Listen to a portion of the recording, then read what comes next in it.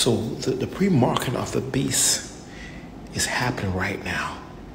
Whole Food about to implement that barcode for your arm. Amen. So if you put your right arm on a certain device, it pays your bills.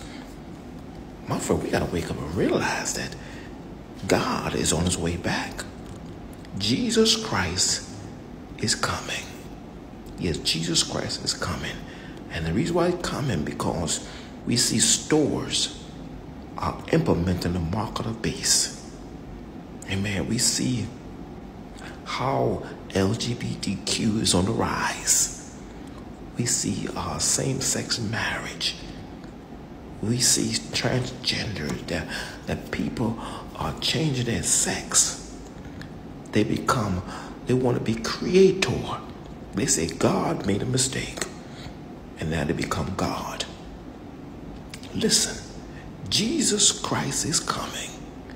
And if you're not ready or not, he's coming. Look at the foolish virgins. The foolish virgin are people that's in church, but church is not in them.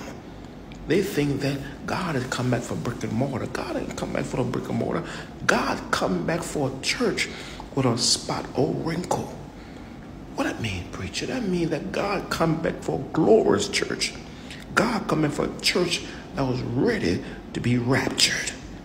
See, the foolish virgin got audacity to ask those wise virgin, give us some of your oil. My oil is not meant to be parted to you. You have an opportunity, amen, to receive the oil. You have an opportunity to confess with your mouth, to believe in your heart that God has raised him from there, thou shalt be free. You have an opportunity to receive the Holy Ghost, as Acts 2:30 said, repent and be baptized, every one of you, for the remission of your sins, and ye shall receive the gift of the Holy Ghost.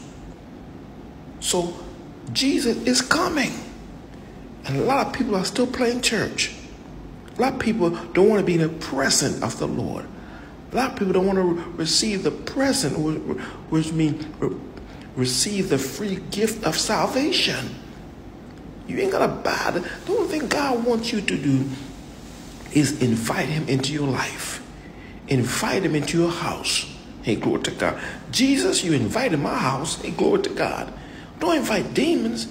Invite Jesus Christ into your house, and he will save you from your sin. Jesus is coming.